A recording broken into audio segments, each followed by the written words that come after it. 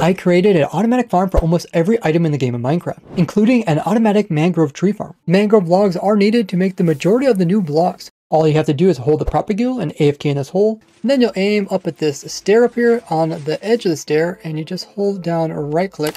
And once the door opens, the player will plant in a propagule.